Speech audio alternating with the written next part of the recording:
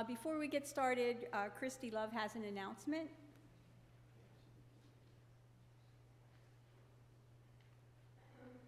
Good morning. The Easter egg hunt sign-up sheet for volunteers is hanging up on the bulletin board out in the narthex. If anybody would like to volunteer, even if they're the age of 13 when they're no longer able to, all the way up, we have something for everybody, and it does take a lot of people to run it. Also, these flyers will be out in the narthex on the table. If you're willing to take one or two, hang them up at a grocery store, at a convenience store, anywhere, that will allow you to hang them up to promote it. Also, if your children or you know a child that would like to participate in it, you can call the office to pre-register your child, or you can go online and pre-register on the church's website. And the last thing is Easter candy. We still need lots and lots of Easter candy individually wrapped. If you're willing to donate a bag of Easter candy, we need to have it by next Sunday so we can start filling the eggs. We have lots of eggs to fill. Or if you just want to give a monetary donation, put it in an offering envelope in your pews and write Easter egg hunt on it so we know where it goes. Thank you.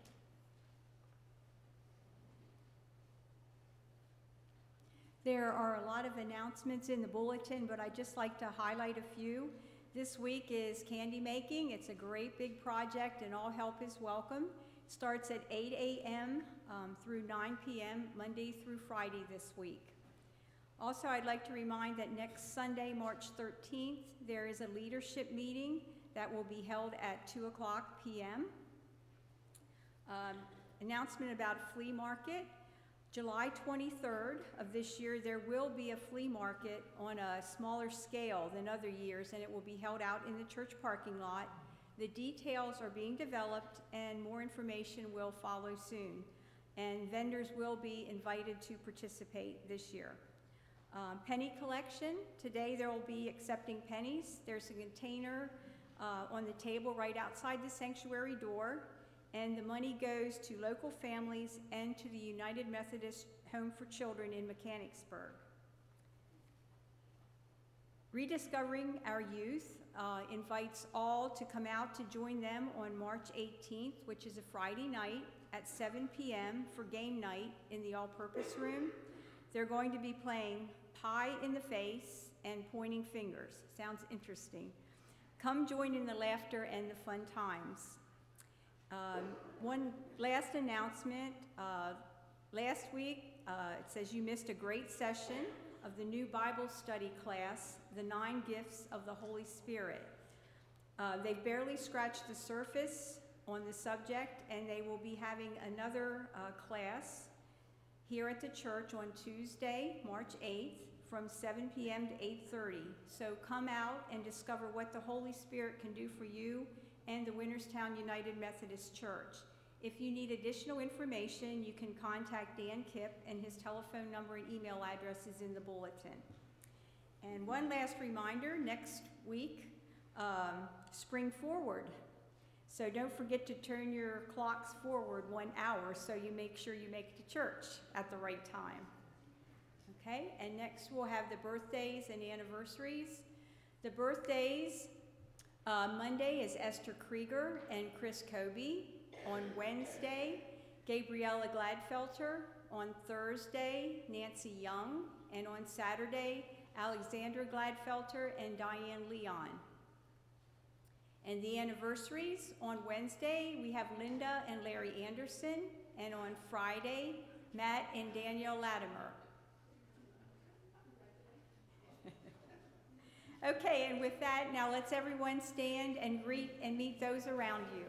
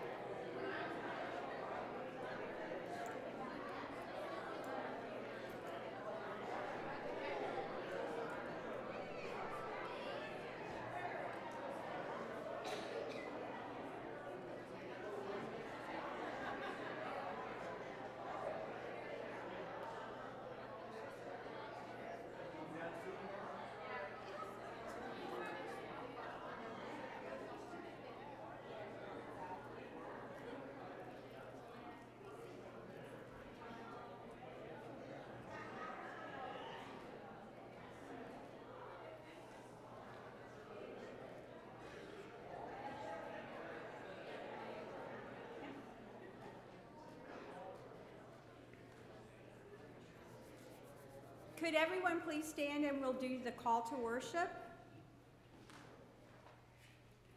And this week the congregation starts first, so I'm going to read along with you to get us all started. God is our shelter and refuge on the days of trouble, and our hope and joy on the days of celebration. Day after day, we seek God's face and the assurance of God's holy love.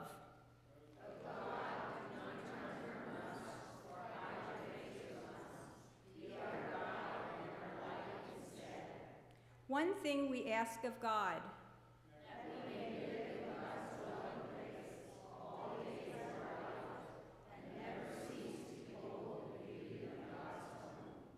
Beloved of God, enter this worship in thanksgiving, for God is among and within us. Thanks be to God. Now please remain standing as we sing our first hymn, Lord, Who Throughout These 40 Days, hymn number 269.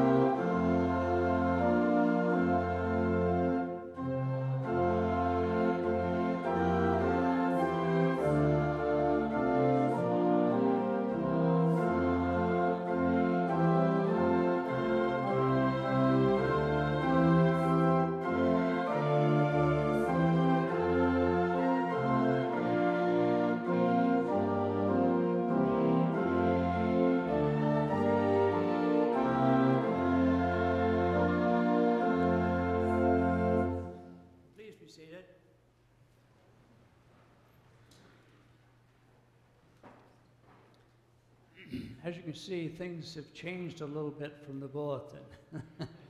Unfortunately, Pastor Mitch called this week. He was hoping to be here and to be in the pulpit, but his blood work showed that his white blood cell count was way below 1 and was supposed to be above 4. And his doctors told him that he's not to be out anywhere until that number goes back up. So we're going to be sharing together, and he's one of the individuals as we look to our prayer time that we want to lift up so that very soon he can be with us. We're not sure exactly what the schedule is going to be now with this particular setback. So we'll have to see. He meets with his doctor this coming week, and from that he'll know when he's going to have additional treatments, if and when that'll happen. So we'll know this coming week what his situation is going to be. So we need to continue to pray for he and Carol and the family. So what we want to do is just open up to anyone that has joys and concerns. We have a microphone back here for anybody. Is there any? Okay. Right up here in front.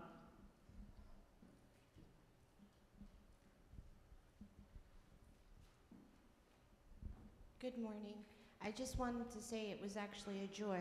Ryan, Samantha, and Megan, and Nicholas Vanderveld did the polar bear plunge, and they raised $347. Oh, so this is their third year of doing it, and they're going to do it again next year but they want to do costumes. The costumes were really bizarre yesterday, but they did a wonderful job, and I'm very proud of my 3 children for helping others that can't do it and that give them their special day.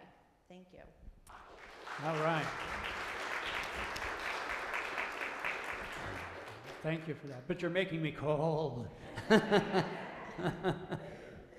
I have a couple of joys. First of all, it's great to see Diana Henry back with us. She has been out for a long time. And Diana, raise your hand so everybody can see how many weeks it's been. Months. 11th of January, she went to the hospital. And I also want to give this is a joy, and it's really a big thank you that we have a young man in our church who is such an actor, and that is Clem Waldrop. I don't think is he here today? No, he's getting ready for the performance this afternoon. But he appeared in The Beauty and the Beast and did a fantastic job. And as a congregation, we should be very, very proud of Quinn. Thank you. My joy, I'm going to be a great-grandmother again in August. Oh, praise the Lord. That is a joy. Anybody else, a joy or concern?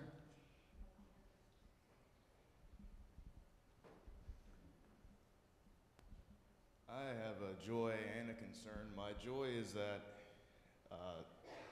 it's a joy and a concern at the same time, because originally my grandmother Bonnie and Nelson were going to stay in Florida a little longer to keep Mitch and Carol for a little while.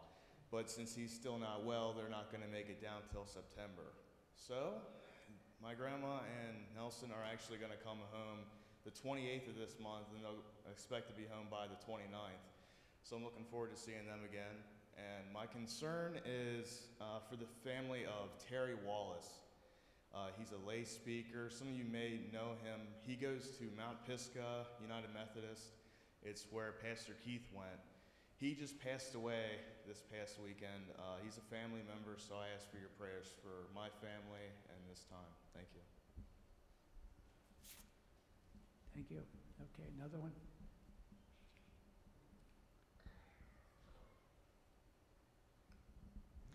We really need to keep Pastor Mitch in prayer, all of us, and we are truly blessed to have Terry filling.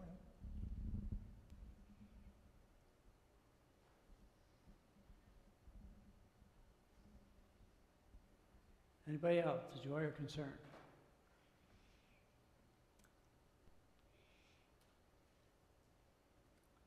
It's always a joy to see some of our college students with us.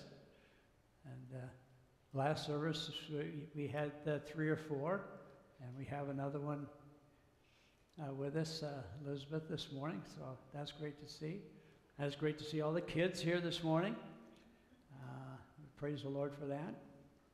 Anything else anybody has they want to share before we pray? Okay, let us join together our hearts in prayer. Father God, we thank you for this opportunity that we can come into your house this morning. We thank you for the many ways that you've blessed our lives, made it possible for all of this to happen. We thank you that you are good, that you guide us and direct us in many different ways. You help us with decisions. You help us with relationships. And for this, we give you thanks. We pray for those that were lifted up for medical problems, loss problems, especially Pastor Mitch and Carol, as Pastor Mitch goes through all that he's going through. Lord, we ask that your healing hand would be upon him and to bring that blood cell count back up to where it should be, that he can move forward and be stronger. We pray for Carol and the family as they minister with him through this. We ask that you would give wisdom and understanding to all of the doctors and caregivers, that they would know the right course of action and the right things to do. We pray that in respect to all of those that were mentioned this morning, that you would help the caregivers, the physicians, whoever they have to interact with, Lord, that not only is your healing hand upon them, but you're using those that you've given talents to minister as well. We thank you for the many joys that were expressed this morning. Help us to take time on a regular basis, Lord, to thank you and praise you for the joys in our lives. We too often focus on problems and turmoil and forget that you have blessed us in so many ways that we overlook it. Help us to rejoice and give us hearts of thanksgiving. Lord, we pray for everybody that is listed in the bulletin on the prayer list. We ask that you would touch each situation, whatever it needs to be, whether it's spirit, soul, body, finances, whatever it is, Lord, that your hand would be upon each one of those individuals. Lift them up, give them wisdom, understanding, give them a peace, and help things come together for your good and for your glory in each situation. Lord, we pray that you would continue to touch us and strengthen us as a congregation so that we can then reach out and touch. And we do pray for the Easter egg hunt coming up, where we have well over 100 children from our community come, and that they will receive not only candy, but they will receive the message of Jesus Christ as well. Help that to touch many lives.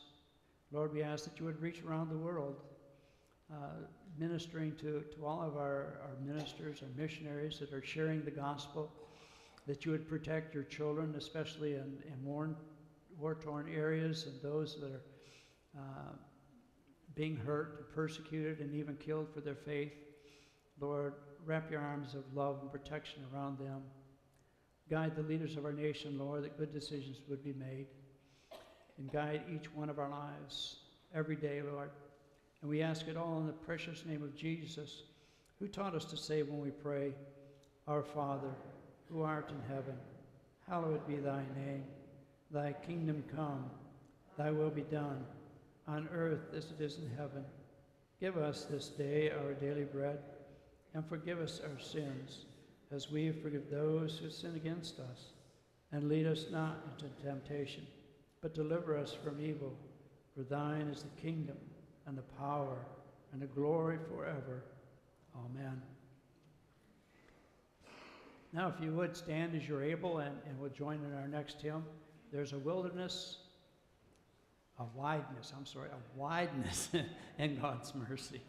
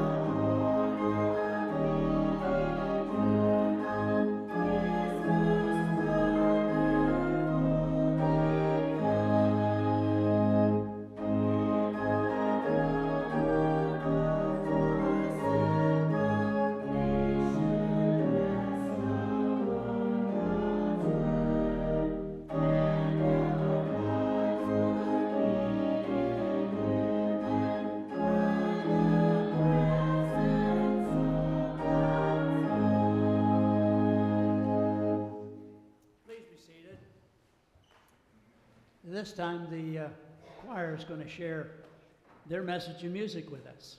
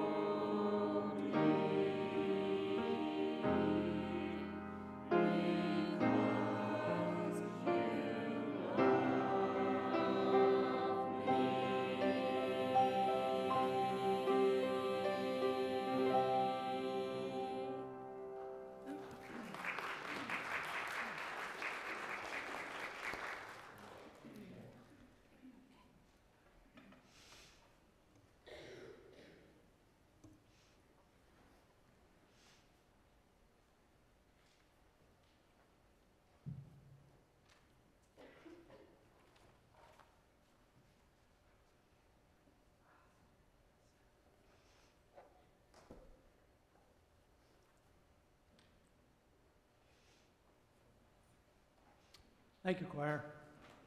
It's wonderful to know that we have the most expert of expert potters to guide and mold our lives. At this time, we're going to share with back to the Lord of our blessings, our tithes, and our offerings. So will the ushers please come forward?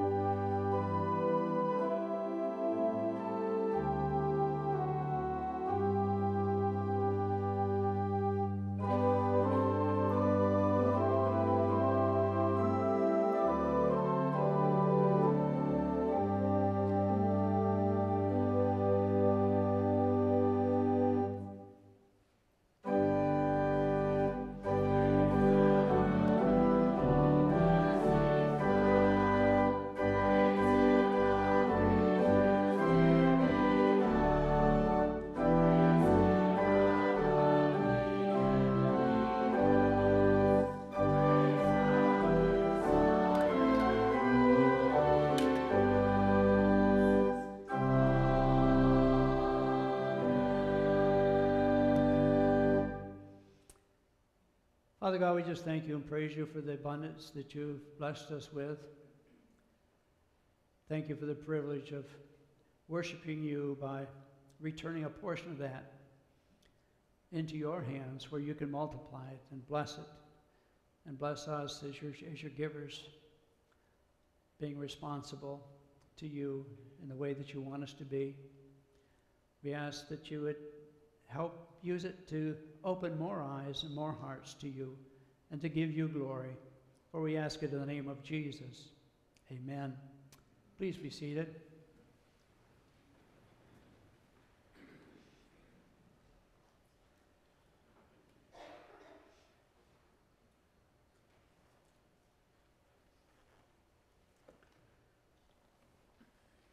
Just a note before we get there, there won't be any communion this morning. As you can see, there's nothing here. Without Pastor Mitch here, we won't be doing communion. So that means I can speak twice as long, right? Another hour or two, we'll be out of here. Unless I mess up my tablet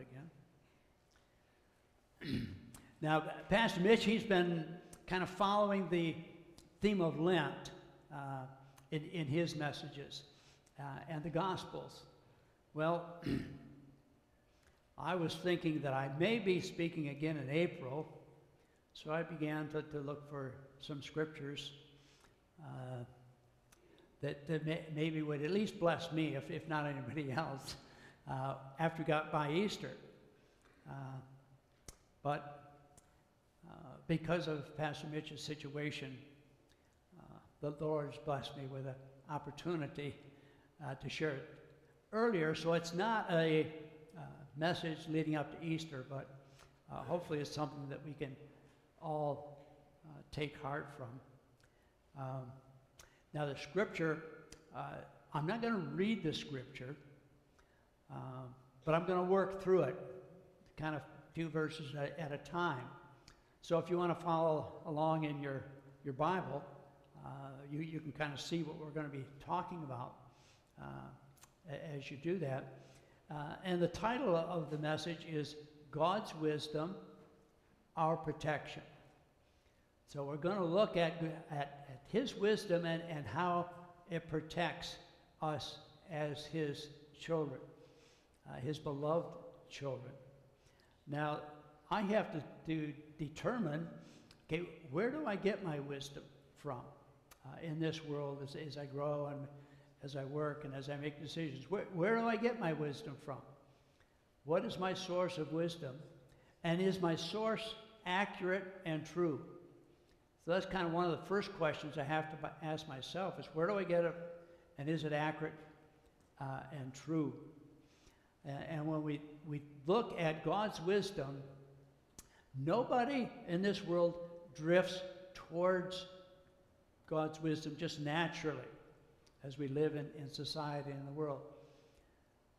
But if we're drifting further away from God's wisdom, and we're taking in the wisdom of the world, which, there's all kinds of different stuff out there, cannot be a blessing to our lives, but a problem in our lives, and not take us where we want to go. It's kind of like if you're rowing a boat in a stream,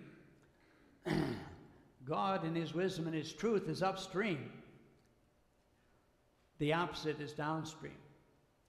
So it's easy to get tired and just drift downstream and let the world mold me into what it wants to. Or I can row with some effort upstream and find the truth and the wisdom of God that can really help me out. And we kind of have a control over that, because when we take in wisdom, when we think of that, we have an eye gate, we have an ear gate, and we have emotional interactions with those around us. And those are how we take in wisdom, understanding, how we learn about the world we live in, how we learn about our God. And it's that place, if we're disciplined and we guard those, it determines what we take in. And it's like back way eons ago for you younger people, when I was in college and the computers were first coming out, and you had to type punch cards, and then feed the punch cards into the computer to get a solution to your problem. The saying was, hey, garbage in, garbage out. If you don't put the right thing in, the right thing's not going to come out. And I always kept getting the message, cannot compute. I had a comma wrong somewhere, something. And that's kind of the way it is with wisdom. You know, if we put good wisdom and understanding within us, we can be able to be successful in the world, have more peace, have more happiness, better relationships in everything that we do.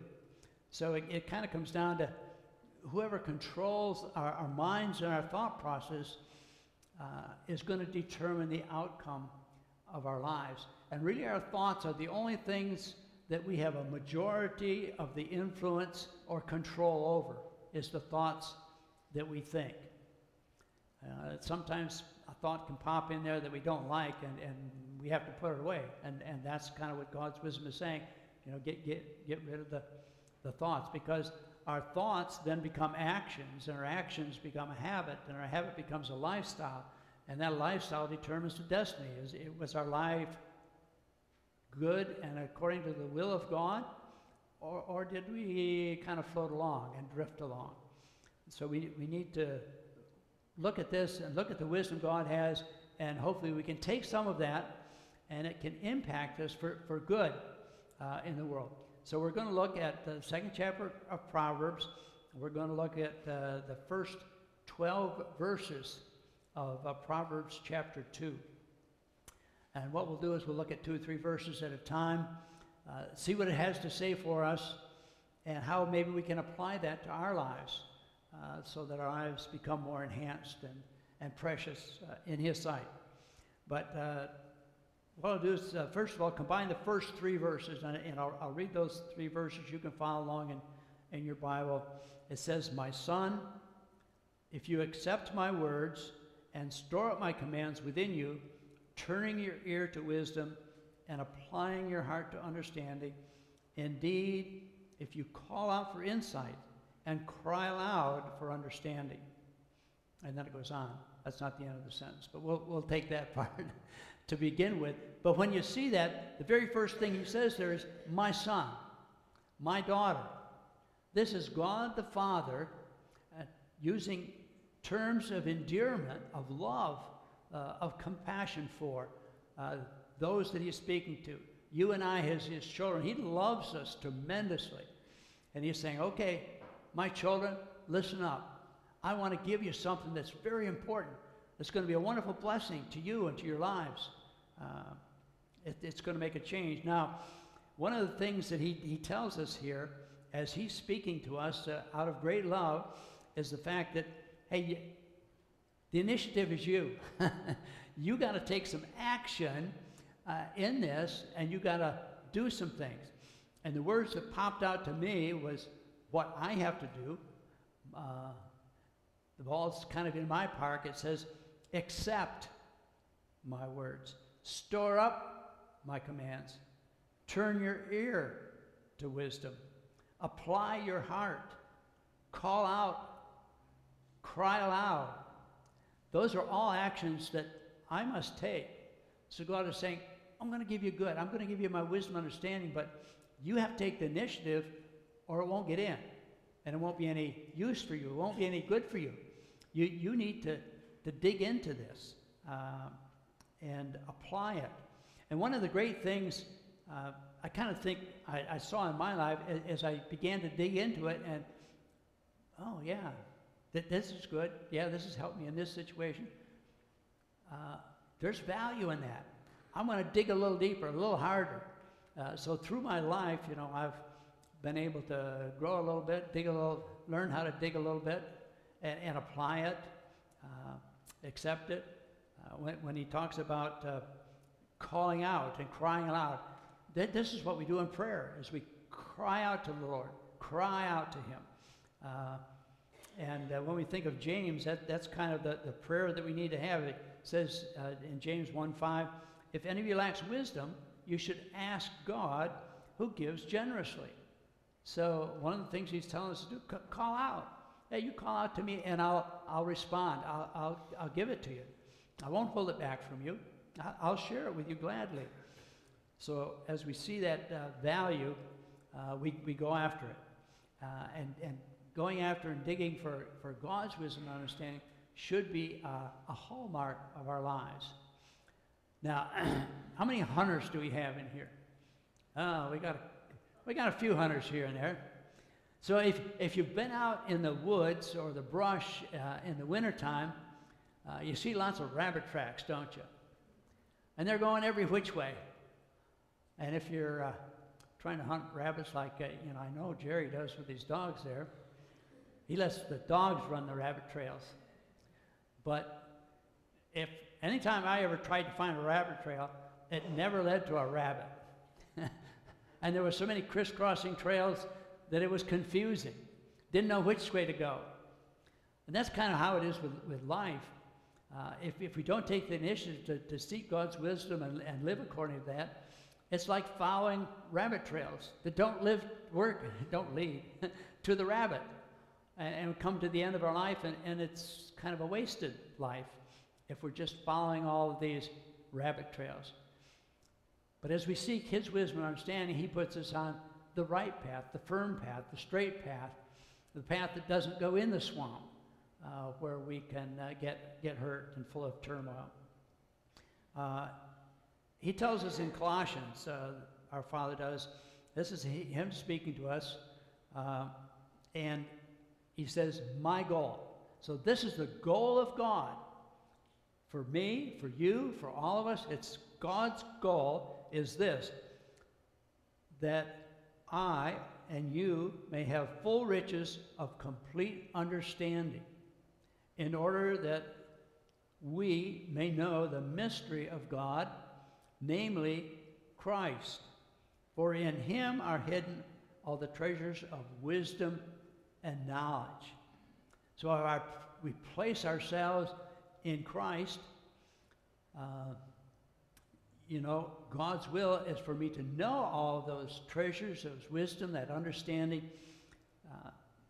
And really, when you look at unbelievers, they can't understand the Word of God. And I know that way back, it didn't mean a whole lot to me at times. But I had a release time education teacher that when I was, the last class I ever had with that in 6th grade, she said, hey, is there anybody here that would like to accept Jesus Christ as your personal Lord and Savior? And I know 5 of us raised our hand. I had no emotion, but it was something I wanted to do.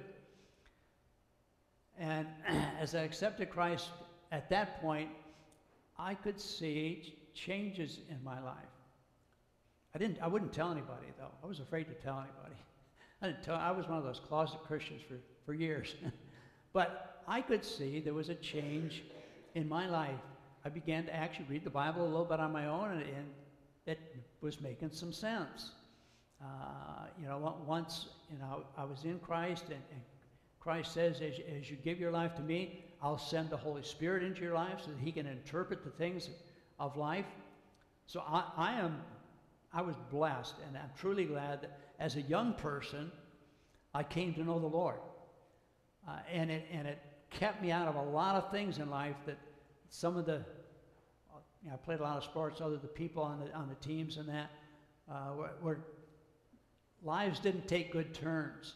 But the Lord, because He got a hold of me at a young time, through His wisdom and understanding, His slowly guidance, began to be more and more for me in my life. And then looking at verses 4 and 5, it says, and if you look for it as silver and search for it as hidden treasure, then you will understand the fear of the Lord and find the knowledge of God. And the terms he's using here as far as looking for silver and searching for hidden treasure, these are mining terms. Any miner knows that you got to move a whole bunch of rock and dirt before you ever get to the silver. So it takes a lot of effort to get to the prize. Same way with gold and diamonds and gems. It takes a lot of digging, a lot of moving earth to ever get to the prize, get to the gift that you want. So he's saying here again to me, hey, it's going to take some effort, but if you put forth some effort, man, you're going to then have the understanding of God, and you're going to have the knowledge of God. Just seek it and search for it all your days. So it's an intensive search that really leads to great abundance and knowing the right path, because God is the only one that knows the right path throughout our lifetime. And when we look at Psalm 119, verses 9 through 11, there's a question that the psalmist poses here, and he says, how can a young person stay on the path of purity? How can I know the right way to go? And then the answer comes back, by living according to the word of God. And it says, I seek you with my whole heart. Do not let me stray from your commands. I have hidden your word in my heart, that I might not sin against you. And we're all like that. Young people, old people, you know, what's the way that keeps us out of trouble, out of harm, out of sin? Well, it's living according to the word of God. And the wisdom and understanding that we get from that can keep us away from all of that harm. And then as we go into verse 6, it says, for the Lord gives wisdom, from his mouth comes knowledge and understanding. Okay, so the Lord's going to give us this wisdom and understanding from his mouth. How many of you heard God speaking to you in a verbal voice? Anybody ever hear that? I didn't either.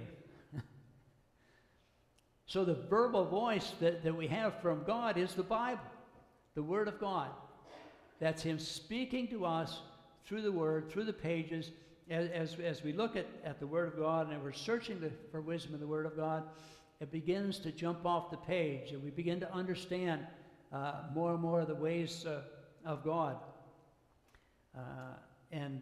When we look at the Word of God, there's hundreds of nuggets of wisdom in the Word of God that can help us to have a happier and more successful life. Now, when I look at myself, and okay, there's 100, say if there's 100 nuggets of wisdom that can really help me out, and if I only know 10 of them, that means those other 90 areas in my life, the world is dictating their wisdom to me. So the more of these nuggets of wisdom that I can place within my heart and my spirit through letting God speak to me through his word, the more I won't get into the ways of the world and the ways that, you know, lead to problems in my life. So it's wonderful that, hey, there is the ultimate source of wisdom and understanding, and it's by revelation. Remember, when Christ comes into our life, he says, I'll send you the Holy Spirit. The Holy Spirit will dwell within you and make known the ways and the things and the wisdom of God. So it's by revelation of the Holy Spirit working within us as we read the Word of God that allows that to jump off the page and enter our heart. So we don't want to be deceived by the wisdom of the world. Going to the next couple of verses, he is going to tell us about some promises in these two verses. He says he holds success in store for the upright. He is a shield to those whose walk is blameless, and he guards the course of the just and protects the ways of his faithful ones. So there's promises here, and again, if you look at certain words there, he's saying he's going to give you success, he's going to be your shield, he's going to be your guard, and he's going to protect you. Now, when you think of the president and how much protection and guarding is around someone of that stature, you know, there's hundreds of people working to protect that one individual. God loves you more than any of those protectors of the president, more than we can understand. His love is great for us. And he says it especially comes to those who are upright, to those that are blameless, and to his faithful ones. So as true believers, that he gives all of these wonderful promises. And anyone that's not a believer that wants to join in, that he wants all. His desire, and Peter says, he wishes all would come to faith in Jesus Christ and that none would turn away. So he's offering this to everyone, but the believers are the ones that can understand, can drink that in. And as we drink that in, it's going to have an impact on how we act. And that's one of the ways that we can see what's going on. 9 and 10, it says, you will understand what is right and just and fair, every good path. For wisdom will enter your heart, and knowledge will be pleasant to your soul. So it's our heart, our spirit, and our mind where we drink in the wisdom of God. And when it dwells there, like we saw in the other verse, it affects everything that we do. And the things that we do become more profitable to ourselves, to our family, to those around us. So the course of action that only God knows, and he can help us on that path by his wisdom, by his knowledge, and make a big difference. He says in 1 Corinthians, the first chapter, he says, for the message of the cross is foolishness to those who are perishing. Those who are perishing are the ones that have turned their back on God, want nothing to do with God. So he's turning this into foolishness. They just can't understand it. But to us who are being saved, it is the power of God.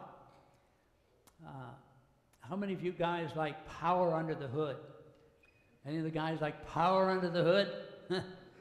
Well, the wonderful thing is the power under our hood, the hood of our spirit, is the most powerful person, that we can't even comprehend. For all power and authority are his. So we have that power under our hood as we drink in the wisdom and understanding that we have there. And he says, I'm going to destroy them, the wisdom of the wise and the intelligence of the intelligent. And what he's mean by that is those that have gained wisdom from the world, knowledge from the world, none of God's knowledge, but just whatever the world can teach them, whatever the world can share with them. They've gone that way, and they think, that the wisdom that they've gone, the mental capacity and mental understanding that they've gone is what is right and good, and all that intelligence. We have a lot of people, they go to college and get advanced degrees, and he's saying, some of those that have turned their back on me, that think they're wise, I'm going to turn that to foolishness. At some point in time, it's going to be dictated that some of the things that they're, teaching, espousing, or that are falsehoods, and I'm going to expose that. And one of the things that's currently being exposed is evolution. Evolution is you either believe the Bible or you believe the world, and think of evolution. Well, evolution was developed by someone that got angry with God, turned away from God, and says, I'm going to figure things out and keep God out of the picture. And unfortunately, that's how it got started. And people are holding on to today, even when there's the myth has huge Swiss holes all over in it, especially as scientists have gained in genetics and DNA. They can see that there's no way that a lower life form can develop a higher lower life form. It all goes the other way. It can only degrade, it can't increase. There's no way. The DNA chains, can't all of a sudden put more rungs on themselves. They disappear. And when they disappear, you get a lower form of dog, and you get a lower form of dog, and now you got dogs that can't live outside the house. And so the whole thing goes backward. But that's one of the things that's taught in our universities and our schools today, that it's not true. It's a myth. And God says, I'm beginning to show that as more science evidence is coming out, but people are still holding on to that. Okay, 11 and 12, just wrapping it up here, he says, discretion will protect you.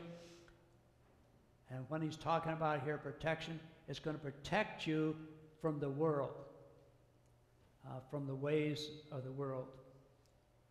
And understanding will guard you.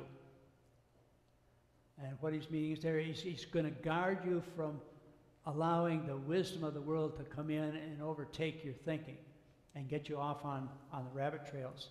And he says, wisdom will save you from the ways of wicked men and from men whose words are perverse.